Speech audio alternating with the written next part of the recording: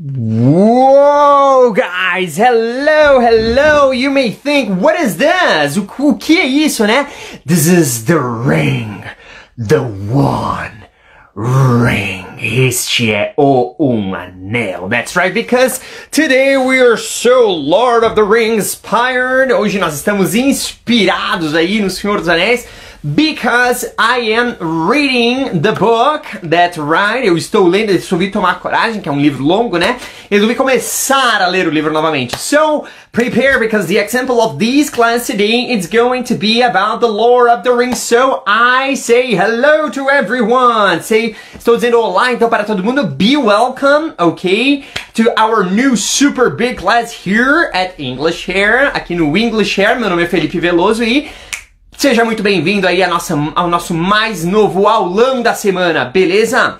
Very good, guys, very good. Então, como vocês devem ter visto ali no post do Stories de hoje, né? A gente vai tratar um pouquinho sobre os verbos modais, exatamente. Talvez alguns já conheçam, talvez alguns não por esses nomes, né?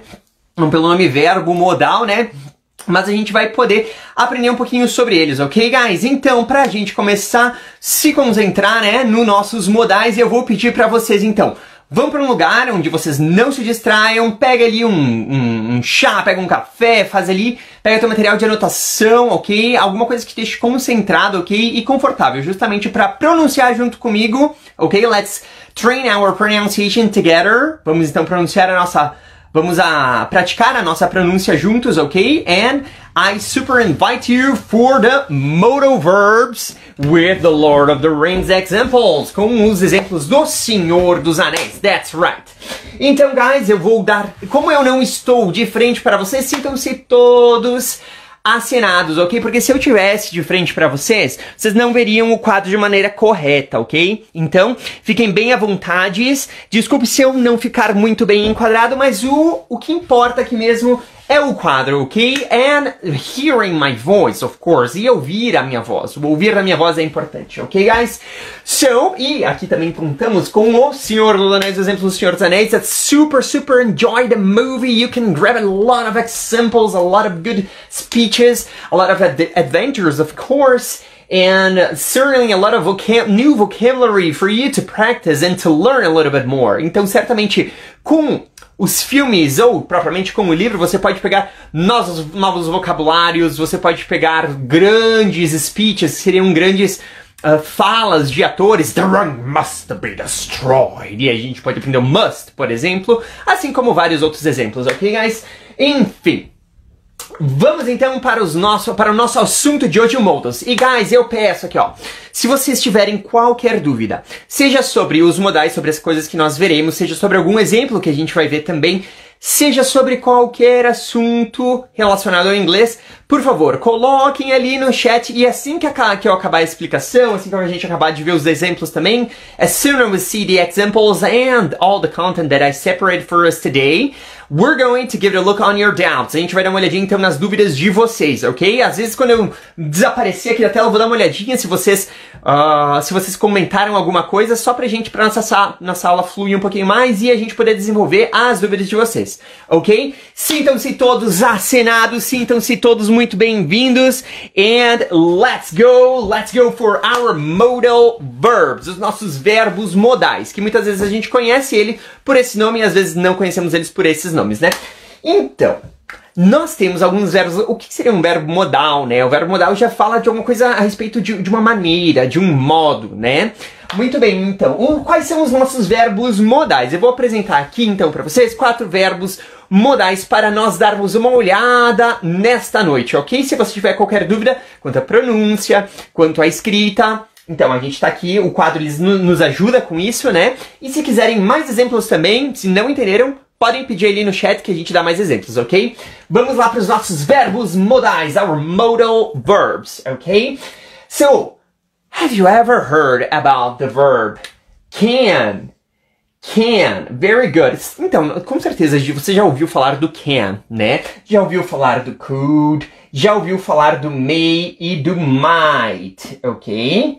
Já deve ter ouvido falar deles, principalmente do can e do could, né? May e might não são tão populares? São populares também. A gente deveria usar ele mais do que a gente usa de verdade, né? Mas eu vou ensinar então para vocês quais são as ocasiões em que a gente deve usar cada um deles, ok? Porque às vezes tem algumas ocasiões em que a gente não deve usar um deles e uma ocasião que a gente deve usar um deles, ok? E aí a gente vai ver alguns exemplos para a gente poder aplicar eles no nosso dia a dia, ok? Então não se esqueça, a aplicação no dia a dia faz toda a diferença. Se tu começar a usar, você vai começar a desenvolver melhor ele, vai ficar assimilado no seu vocabulário, ok, guys? Então vamos lá, can. Verb can, a gente conhece o verbo can como o verbo poder. Tá certo isso? Tá certo isso, com certeza. Ele é o verbo poder. Em que sentido é o verbo poder? Tipo, eu tenho o poder. Não, eu tenho o poder. Não é I have the can. I have the can. Isso seria muito esquisito. Na verdade, can, ele é um verbo, né? Eu tenho o poder. Poder ali não é um verbo. Poder ali, ele é um substantivo. Eu tenho o poder. Então, como é que é poder de substantivo? Power. I got the power. I have the power. Eu tenho o poder. Então, poder como substantivo, vou botar até aqui, ó. Poder como um substantivo, ele é power. Assim como Power Rangers. Power Rangers seriam os soldados do poder, né? Então, eles estão todos uniformizados lá, né? De acordo com as suas cores, enfim. Eles são do poder. Então, soldados do poder. Power é poder, o substantivo, ok? Se você usar o can como substantivo, você pode fazer isso? Pode sim. Ele tem uma outra tradução quando utilizado can como substantivo, que seria algo enlatado, seria um enlatado. I like to eat canned food. Canned food. Eu gosto de comer comida enlatada. Então can é enlatar, ou é enlatado. Okay there? Very good. Mas aí o verbo can é o verbo poder, de eu posso, eu estou hábil a fazer alguma coisa, né? Então eu consigo, propriamente dito, né? For example, I can play volleyball. Eu posso jogar voleibol. Então quer dizer que eu estou hábil a jogar voleibol. Eu posso, não tem nada me impedindo. Eu consigo ir lá e jogar voleibol, né? But for example, I can't play soccer. Eu não consigo, eu não sei jogar. É diferente de dizer eu não posso jogar futebol. I can't play soccer. Eu não posso jogar futebol. Porque alguma coisa me impede de jogar futebol. Porque eu não consigo jogar futebol. Não, eu consigo. Só não é o esporte da minha vida, entendeu? But I can play soccer. I just don't like it. Eu posso jogar futebol, mas eu só não gosto. So, I can, eu posso, eu estou hábil a fazer alguma coisa. É o verbo poder, mostrar habilidade. E essa é a primeira coisa que às vezes a gente acha que o can só se limita a isso, né? Mas com certeza, o can, ele tem esse sentido de ability. To show ability, ok? Para mostrar habilidade. I can swim, eu posso nadar. I can drive. Eu posso dirigir. Eu consigo dirigir. Eu estou hábil a dirigir. I can drive. I can swim. I can jump. I can run. Eu posso pular. Eu posso correr. Ok? Então, can é o verbo poder para mostrar habilidade. Ok? Nice one. If you grab your questions, peguem ali as suas questões, suas perguntas, suas dúvidas e podem já colocando no chat que eu dou uma olhadinha depois ali pra gente ver, pra gente matar essas dúvidas, ok, guys? Nice. What else can I use ask for? Porque, pra que mais que eu posso utilizar o can, né? Eu posso utilizar o can pra ask for favors. Eu posso então usar o can pra pedir favores, solicitar alguma coisa. Por exemplo, Mom, can you close the door, please? Tipo, mãe, pode fechar a porta, por favor? Or teacher, can you repeat, please? Ou professor, você pode repetir, por favor? Can you repeat? Can you do something for me? Pode você fazer alguma coisa para mim? Pode você repetir? Can you repeat? Nice. Então, can pode ser utilizado não apenas como o verbo poder para mostrar habilidade, mas ele também pode ser utilizado, né, para pedir favores, Ok, guys? Então, can you do something for me? Pode você fazer alguma coisa para mim? Beleza. Onde é que a gente usaria isso, guys? A gente usaria eles de uma forma mais informal, o can. Eu não colocaria ele da forma mais formal, porque nós temos outros modais aqui que nos incentivam a utilizá-los de uma forma mais formal, ok? Mas a gente vai deixar, vai dar tempo ali, vamos dar uma olhadinha, ok? So, hello and welcome everyone! E sejam todos muito bem-vindos, ok? Não estou podendo encarar vocês agora, né? Mas, justamente por causa do quadro, senão vocês vão ver tudo ao contrário, vocês não vão entender nada, né? Então, aqui, guys, coloquei aqui os nossos modais. Hoje é a aula sobre modais, ok? Estamos vendo o verbo can, ok? Seja bem-vindo para quem estiver ali, ó, iniciando aqui. Can pode mostrar não apenas o verbo poder, que é demonstra habilidade. I can swim, I can jump, I can fight. Eu consigo lutar, eu posso lutar. Mas você também pode pedir favores como can. Can you close the door, please? Can you do something for me? Pode você fazer alguma coisa para mim? Ok? Nice one. And what else can I use can for?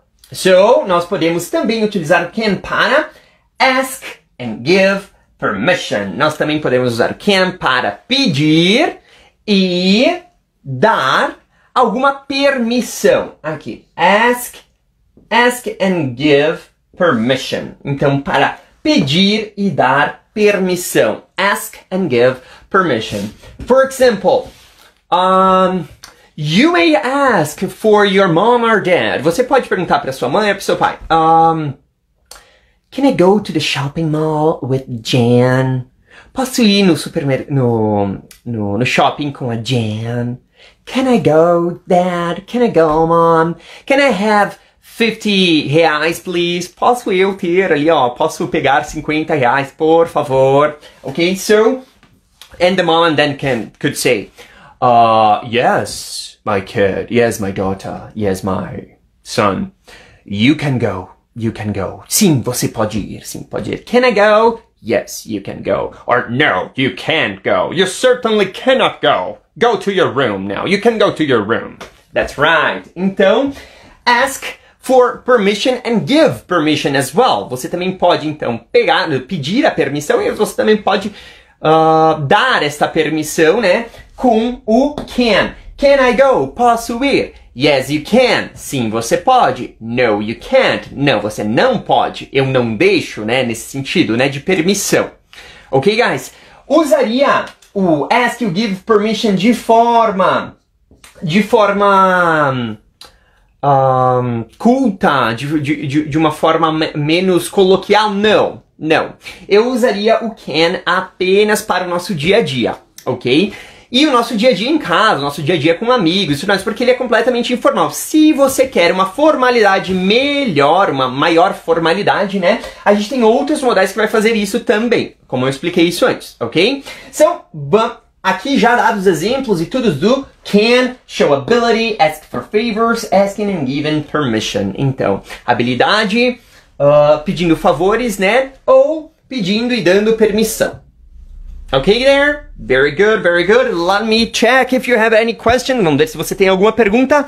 Ninguém tem pergunta aí, então sintam-se todos muito bem-vindos, ok, guys? E qualquer pergunta que tiverem, dúvidas, coloquem ali no nosso chat, que aí a gente vai dar uma olhadinha aí depois da aula, que depois que eu der todos os exemplos, né? Falei pra vocês que estou meio The Lord of the Rings today, tô meio o Senhor dos Anéis hoje, né? Porque estou lendo livro e tudo mais, e está maravilhoso, maravilhoso. Um inglês fantástico este homem tinha, enfim, Deus o tenha, Tolkien. E as histórias são muito cativantes. Super recomendo, totally recommend for new vocabulary and reading. I recommend for new vocabulary, of course, and to expand your English. Então, para expandir o seu inglês, leia. E, né, de quebra, pode ler O Senhor dos Anéis ali, né, porque tem grandes exemplos ali. Ok, guys? Very good. So let's go to the next modal. Vamos então para o próximo modal. The next modal is could.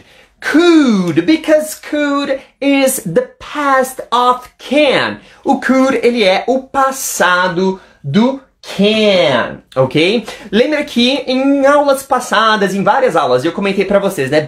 No inglês nós não temos conjugações dos verbos, né? Nós temos tempos verbais que inclusive não existem no português. Assim como um exemplo que eu tinha dado pra vocês, o present perfect. O present perfect, ele é difícil pra nós brasileiros, por quê? Porque esse tempo verbal não existe no português. Ok? Então, como sendo um tempo verbal que não existe no português, a gente tem que sair pra fora do que a gente conhece, sair pra fora da nossa caixinha e pensar diferente. Ok, guys? So nice. So, por que eu falei de conjugação, né? Por que então eu falei, se não existe conjugação, por que could é o passado de can, né? Muito bem, guys, muito bem. Então, não existe conjugação, mas todo verbo em inglês, ele tem 3 formas. Lembrem que eu falei uma vez pra vocês, 3 formas. A base form dela, que seria a forma básica dela, que é a forma que a gente utiliza para o nosso presente. For example, can, write, watch, escrever, assistir, play, jogar, ok? So, we have 3 forms. The base form, which is the same that I told you already, que é esse que eu falei para vocês agora. The past form, a versão delas do passado, e aí nos dividimos entre os verbos regulares e os irregulares, né? Os regulares, muito fácil, né? Só botar o ed no final. E aquele que já tiver e, é só acrescentar o d no final, para ficar com ed no final. Beleza?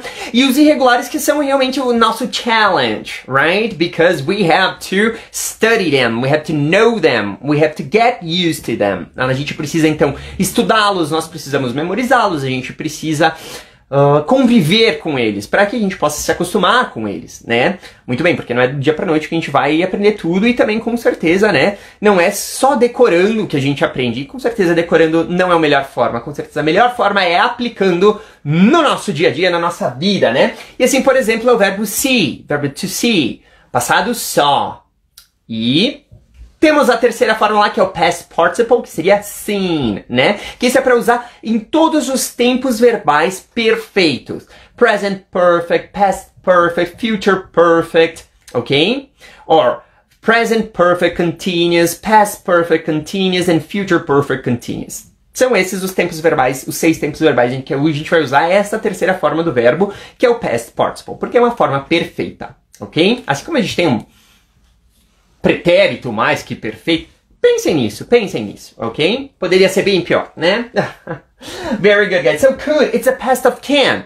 E é um modal também. Então, tudo que a gente envolve can, a gente poderia envolver o could, só que com uma ideia passada. Por exemplo, express past ability. That's right. Aqui eu botei o can, ele pode expressar ability, né? For example, I can swim. Eu posso nadar. Mas, se eu usar o could, eu estou dizendo que eu conseguia nadar, falando isso remetendo ao passado. I could swim when I was 5 years old. Eu podia nadar quando eu tinha 5 anos de idade. I could play the guitar in 2013. Eu podia tocar violão em 2013. Depois desaprendi, teve essa ideia, dar essa ideia de que eu podia fazer. Talvez eu não consiga fazer isso mais, né? Mas é algo que eu podia fazer no passado. I could go to sleep at 10 p.m. when I was at college. When I was at the high school. Então, eu podia ir dormir às 10 da noite quando eu estava no ensino médio. Então, guys, era algo que eu podia fazer, entendeu? Agora talvez eu não possa fazer mais. Enfim, né? Mas could, então, ele show past ability. Ele mostra habilidades passadas, coisas que você conseguia fazer no passado. Se aqui era o verbo, eu posso fazer, aqui vai ser eu podia fazer tal coisa. Ok? Next one. For what else can I say could? Para que mais eu posso usar o could aqui, né? Eu posso usar para polite requests. Polite requests. It's the same. Request seria a mesma coisa de ask for favors, ok? É pedir alguma coisa, fazer uma requisição, digamos assim, ok? Então, polite request. Se o can eu usaria em coisas mais informais, o could eu já colocaria um pouco mais de formalidade nela. Eu já poderia utilizar, por exemplo, na escola, at college, at the school, at my work, no meu trabalho, ok? For example, an example, Ted, Could you close the door, please? Ted é o seu colega, por exemplo, de trabalho. Oh, Ted, could you close the door, please? Você poderia fechar a porta, por favor? E assim, ó, guys, se você vai já tem a intenção de que seja educado, já tá num lugar mais formal, please, ok? Coloquem o please no final da frase de vocês, vírgula, please, always, ok? Sempre, ok? Get used to that, get used to that. Fica se acostumando com isso mesmo, ok? So, could, bem se o can seria o nosso pode, ou poder, né? Poder fazer alguma coisa, o nosso could seria o nosso poderia. Poderia você fechar a porta? Poderia você fazer um favor para mim? Could you do a favor for me, please? Você poderia fazer um favor para mim? Beleza, então o could tem essa ideia de poderia. É um pouco mais formal, ok? Eu diria que esse aqui é more... Eu vou escrever more de novo, né? Não precisa escrever more. Já botei o sinalzinho demais. More formal. And this one is less formal. E seria mais informal, more informal. Okay, guys? Okay, very good. So, could, possibilities, polite requests, seria a mesma coisa que a gente pedir os favores como o can, só que não é no passado, ok, galera? O could a gente só vai usar pra pedir os favores de uma forma mais formal. Não quer dizer que eu pedi um favor lá atrás, não. O could aqui ele vai ser utilizado no presente mesmo, tá? A gente só vai falar dele no passado quando a gente estiver expressando uma habilidade passada que nós tivemos. I could control my hair once. Eu podia controlar meu cabelo uma vez. Agora não dá mais, né? Agora não tô conseguindo.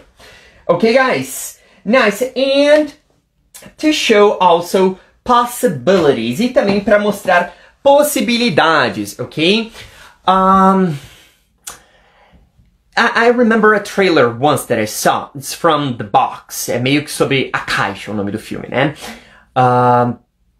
If you push this button, two things could happen. Ele fala will happen, mas could happen. If you push this button, two things could happen. Se você apertar esse botão, duas coisas podem acontecer, ok? Então o could também vai com slightly more formal, é um pouquinho mais formal também falar assim, mas could happen pode mostrar possibilidades. Could happen, something that could happen, alguma coisa que poderia acontecer, ok? Shows possibilities, a glimpse of the future, achadinho um mero vislumbre do futuro, a glimpse of the future, ok? So could happen. Então mostra uma possibilidade, a possibility, ok? Very good, guys, very good. Então coloquem aí as suas dúvidas, caso vocês tenham dúvidas a respeito de exemplos, qualquer coisa, podem colocar ali no chat, ok? Não estou vendo aqui o nosso chat agora, justamente para que vocês consigam ver e ler corretamente o quadro aqui, the whiteboard. So, if you have any questions, we saw the modals can and could. Can, show ability, ask for favors, asking given permission, ok? And could, past ability, because could is the past of can, porque ele é o passado do can. Past abilities. Polite requests, que seriam pedidos mais formais, requisições mais formais. E possibilities, e possibilidades, ok? E quais são então os últimos modais que eu gostaria de apresentar para vocês? Existem dois que eles são equivalentes, por isso eu até deixei ele meio juntinhos aqui. Deixa eu dar uma olhadinha no enquadramento aqui para nós, guys, para ver se vocês estão conseguindo vê-los. Sim, vocês conseguem enxergá-los. Qualquer dúvida que vocês tenham é só pedir, ok, galera? Muito bem, may and might, they are the same. Eles têm o mesmo valor um pelo outro. Se você tirar um e colocar outro, eles têm o mesmo valor. Tem alguma diferença, nem que seja a menor diferença possível entre eles dois? There is a difference, yes. Might, it's super more formal. Actually, it is the most formal modal verb on this board. Esse aqui é o modal mais formal de todos que estão aqui no quadro, ok? Então, se você quer ser super polite, super educado, super polido, so you should use might. Você deve utilizar o might, ok? Enfim, caso você não precise de tanta formalidade, você pode, né, apelar para ou may ou um could. O can eu deixaria como informal. Na verdade, eu nem usaria tanto assim o can, mas usaria mais um could, ok?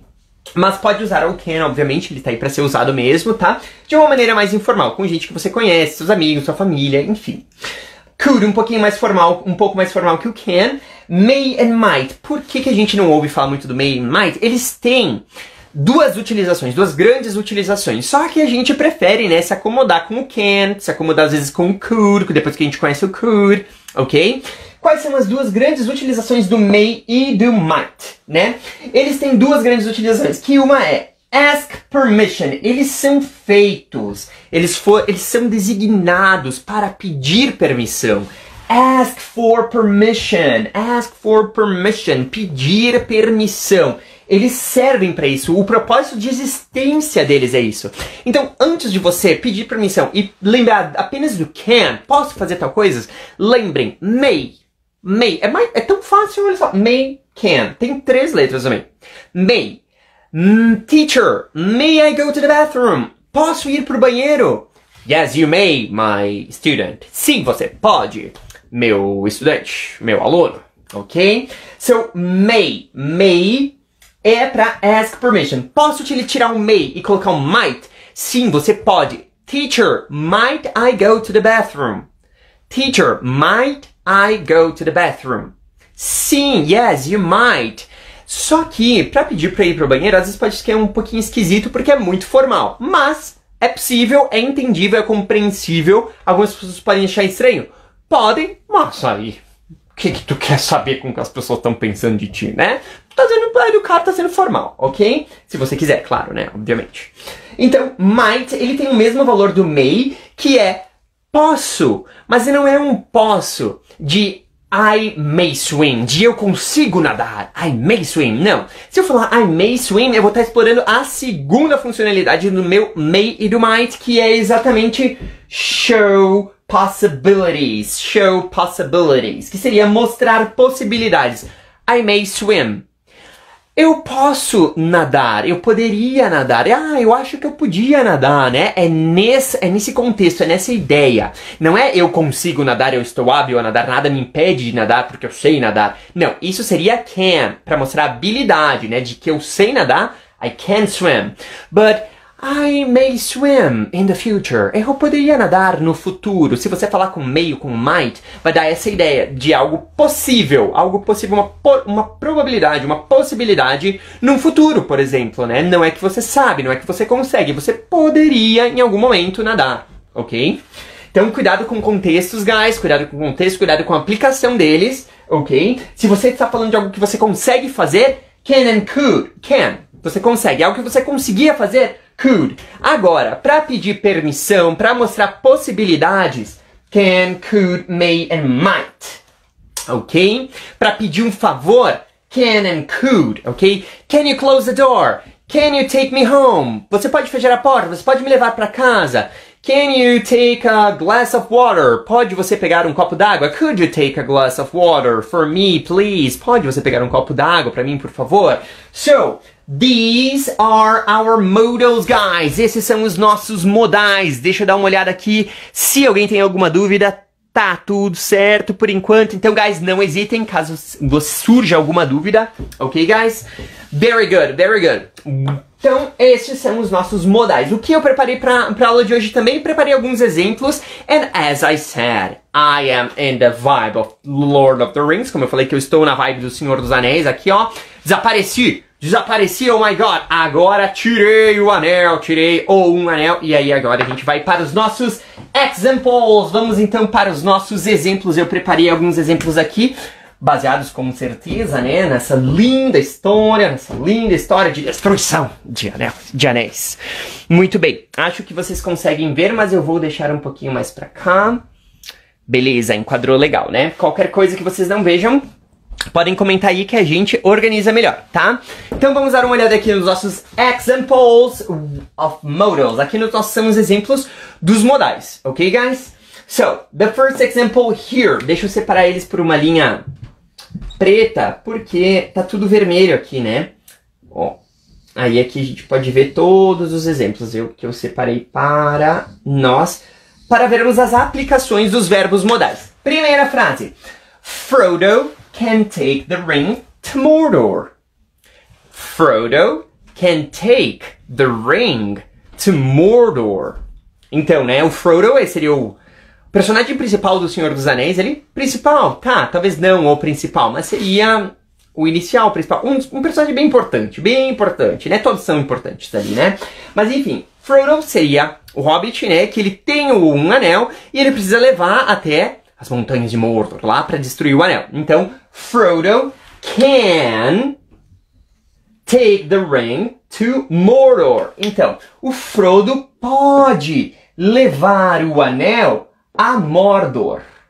Ok? Então, o Frodo consegue, é nesse sentido que a frase está sendo escrita. Ok? O Frodo consegue, ele está hábil, ele pode fazer isso. Ok? Então, por isso eu estou usando o meu modal can. Se ele pode, ele está mostrando uma habilidade de ele poder fazer isso, então é uma habilidade que o Frodo tem. Então é can. Can do that. Se eu dissesse, tô falando agora no passado, né?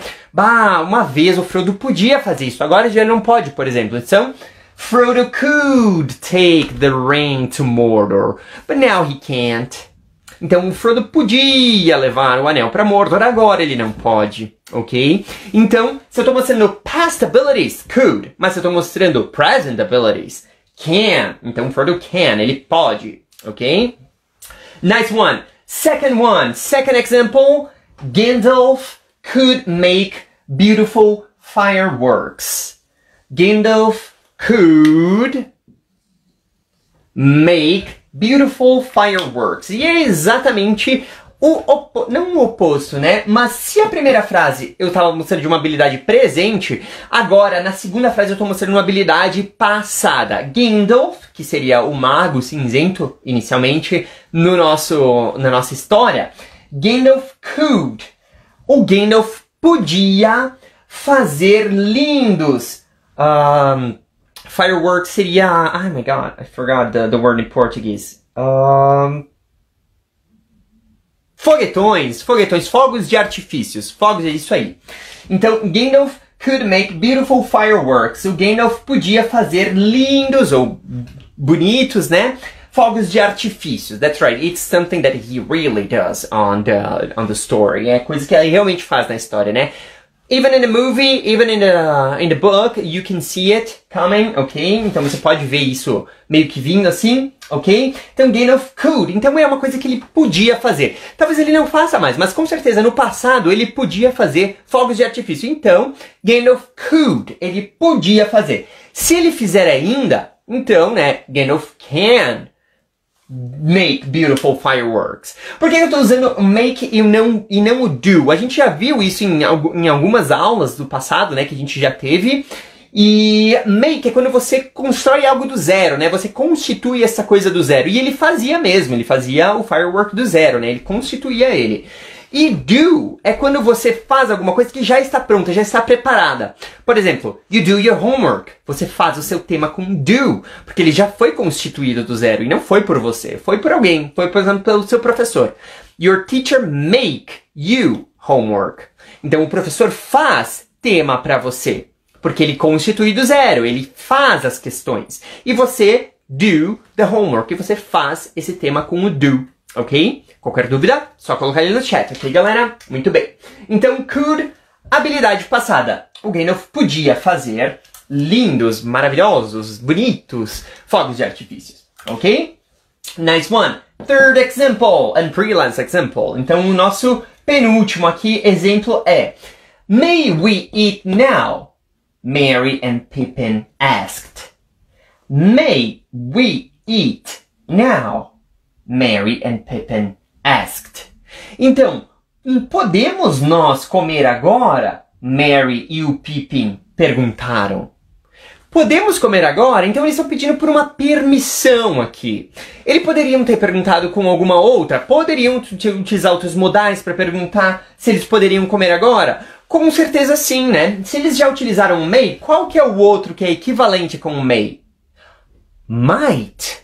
Might e o may, eles são equivalentes, só que o might, ele é o mais formal, ele é o mais formal, né? Então você pode dizer, oh, may I eat now? May we eat now? Please, I'm hungry. Então posso comer agora? Porque, nossa, tô com fome, entendeu?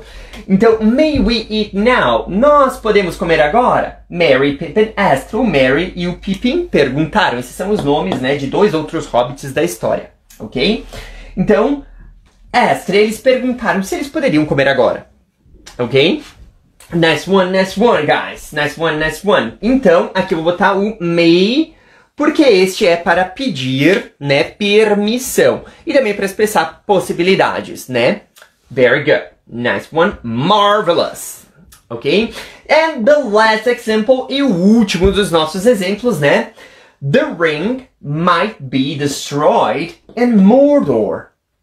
The ring might be destroyed in Mordor. O anel pode ser destruído em Mordor. Então aqui, o que é esse might? Ele está me simbolizando na minha frase. Uma possibilidade. Ele está explorando uma possibilidade. Bah, eu acho, então, que o anel ele pode ser destruído, né? Lá em Mordor. Lá nas montanhas onde ele foi forjado. Ok? So, the ring might be destroyed in Mordor. Então, o anel pode ser destruído, poderia ser destruído lá em Mordor, uma possibilidade, né? Poderia utilizar outro modal? Poderia, né? Todos que expressam as possibilidades, que, por exemplo, o can. Can pode ser usado para possibilidades, né? O could pode ser usado para possibilidade. Might and may podem ser usados para possibilidades, né? Porque eles são equivalentes. Tudo que eu usar o might, posso usar o may. Tudo que eu usar o may, eu posso usar o might também. Porque ambos, eles são equivalentes. Mas eu também poderia usar o could. The ring could be destroyed in Mordor. O anel poderia ser destruído lá em Mordor. Lá em Mordor. Bater desenhar um anelzinho aqui, ó, para nós. Para nos inspirar, to inspire us. And inspire your weekend. E inspirar também o seu final de semana. Para você reservar um tempinho ali para assistir essa bela obra-prima, ou tomar vergonha na cara e começar a ler aquele livrão assim, ok? Então, great guys. Então, estes são os nossos modais. Alguns exemplos aqui, e aqui, né, do outro lado, né, que tinha colocado para nós, do outro lado, temos todas as explicações dos nossos modais. Deixa eu dar uma olhadinha se está tudo enquadrado de forma bela, bonita e linda, ok, guys? If you have any doubt, now is the time. Se vocês tiverem qualquer dúvida, agora é a hora, ok, guys? Agora é a hora das dúvidas. Mas eu tenho mais uma observação para falar para vocês a respeito dos modais, ok? Reparem aqui, ó. Eu vou botar aqui os nossos exemplos novamente, ok? Pra gente reparar num detalhe muito interessante a respeito dos nossos modais. Lembra que eu já falei pra vocês sobre os nossos auxiliares no inglês? Os nossos auxiliares, a gente não tem eles aqui no nosso português, né? Mas então aqui, ó, deixa eu mostrar uma coisa interessante pra vocês. The ring might be. Deixa eu até botar de outra cor aqui, ó. Might be destroyed in Mordor. The ring might be destroyed in Mordor, ok? So, guys, o que é esse be aqui? Be nada mais é o verbo to be, né? Que, para o nosso português, ele tem duas traduções. O verbo ser, I am, eu sou, ou o verbo estar, I am, eu estou. Eu sou ou eu estou. Ok? Então, no inglês, ele é o verbo ser e o verbo estar. Ok? Então, o verbo to be. Mas olha só, a gente conhece o verbo to be, eu vou botar até aqui de cabeça para baixo em relação ao outro, né? A gente conhece o verbo to be como am, is e are. Don't we?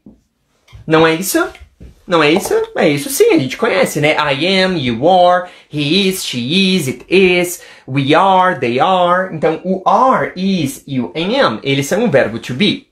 Só que eles são um verbo to be no presente. Até porque a gente tem um verbo to be, né, no passado. Que o am e o is vão se tornar o was. E o are vai se tornar o were. Ok? Nice one. Então por que aqui? Eu até falei no presente a minha frase, né? Porque nesta frase, e ao invés de colocar o be, eu não coloquei o am, o is e o are, se a minha frase está no presente. Por que será que eu não fiz isso? Oh, Deus!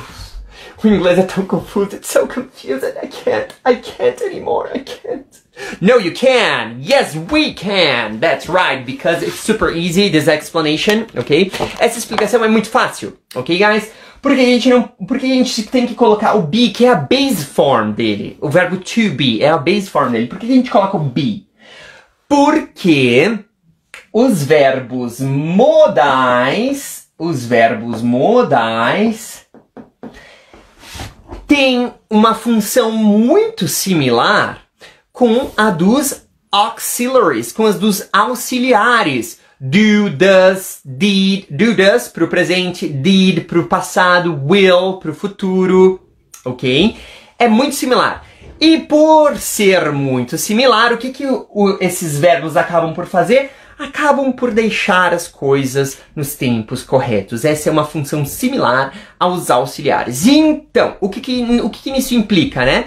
Que a gente não pode ter dois auxiliares juntos fazendo a mesma coisa. Ou fazendo coisas diferentes. A gente não pode ter dois auxiliares juntos numa frase, ok? Ou você vai colocar o do ou você vai colocar o did, porque ou tu tá falando do presente ou tu tá falando do passado. Não pode ficar misturando os tempos assim, né? Ou tu tá falando do futuro com o will, ou tu tá falando do passado com o did. Por que tu vai misturar dois tempos aí? Não faz sentido, entendeu?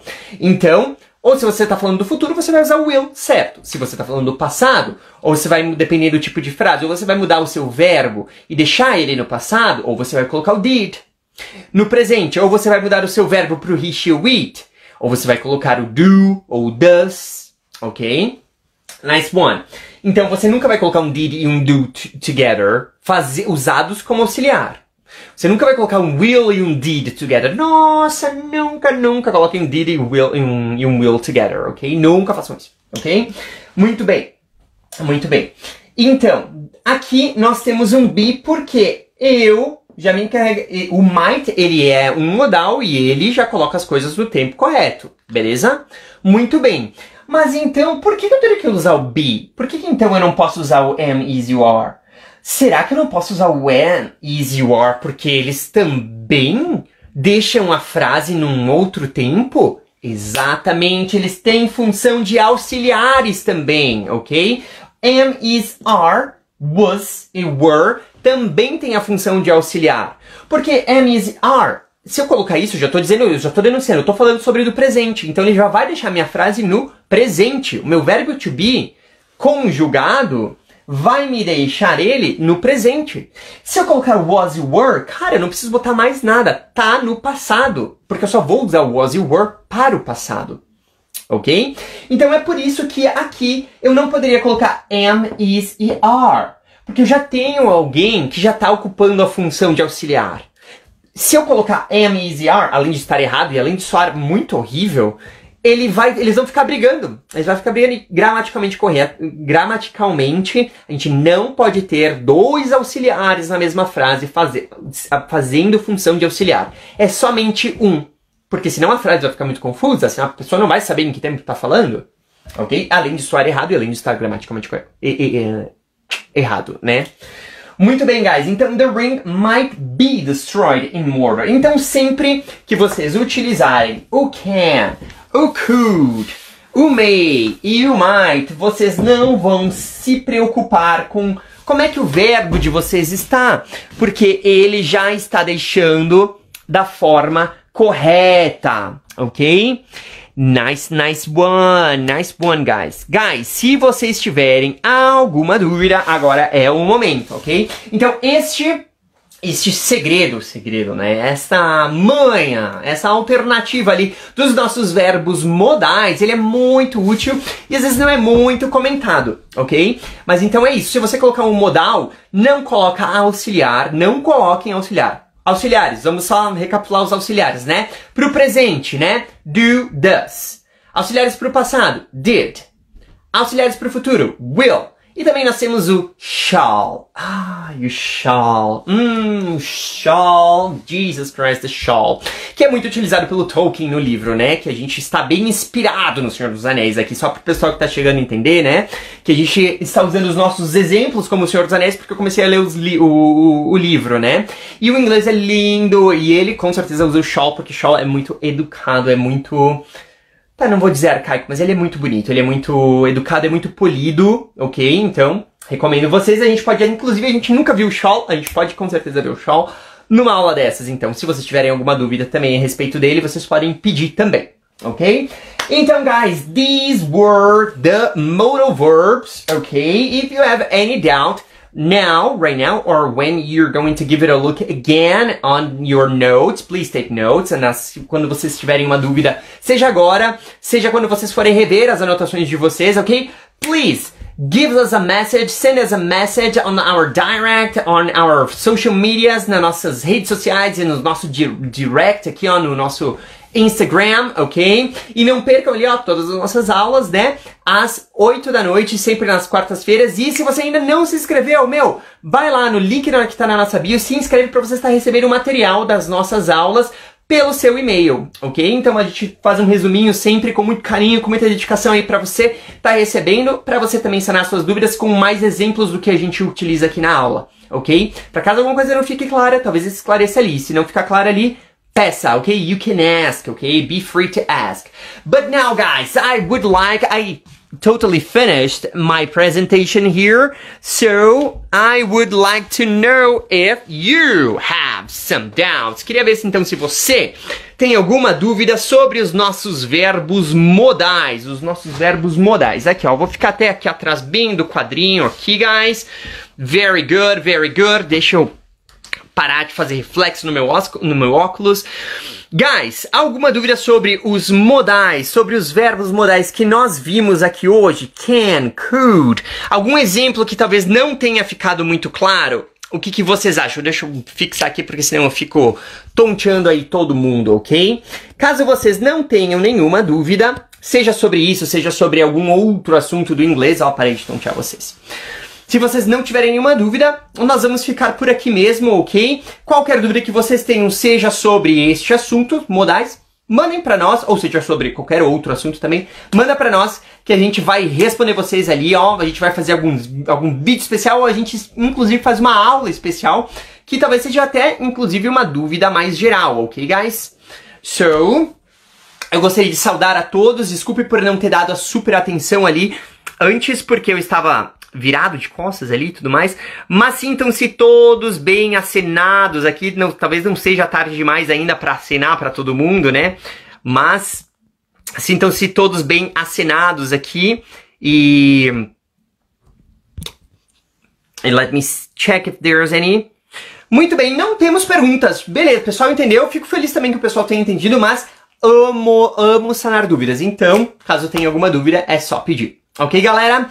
E espero que vocês tenham gostado também da live da semana passada a respeito dos meus amigos que falam inglês, e a gente está planejando trazer com certeza mais, mas a gente também queria intercalar aqui com alguma aula para que a gente também pudesse, além de se inspirar, continuar e colocar em prática essa inspiração de outras pessoas, né, que nos inspiram ali, esses teachers ali que batalharam na vida, estudaram, estão batalhando até hoje, né, justamente para nos inspirar, justamente para nos ensinar e com certeza nos motivar ali a aprender, que nunca é demais, e lembrando, sempre estamos todos aprendendo, ok? Então, guys, vamos ficando por aqui na nossa live de hoje. Thank you so much for your attention. Muito obrigado pela atenção de vocês aqui, pela audiência de vocês, ok? E nos vemos então no próximo aulão. We see each other in the next super big class, and anel para todos governar. That's right, that's right. So let's keep the reading. Bye, guys!